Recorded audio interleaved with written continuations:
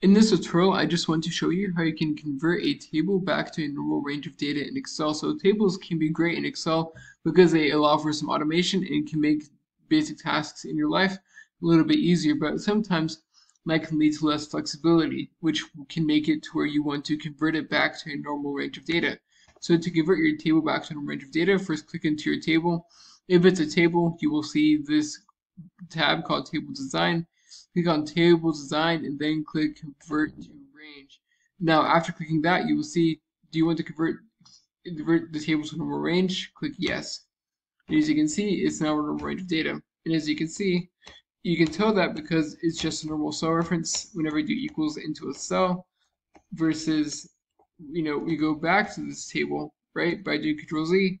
And as you can see, it's a table name and then at the column name. And so as you can see, the services are different. So I hope you found this to be helpful. If you did, like, subscribe, comment. Thank you for watching. You have a great day.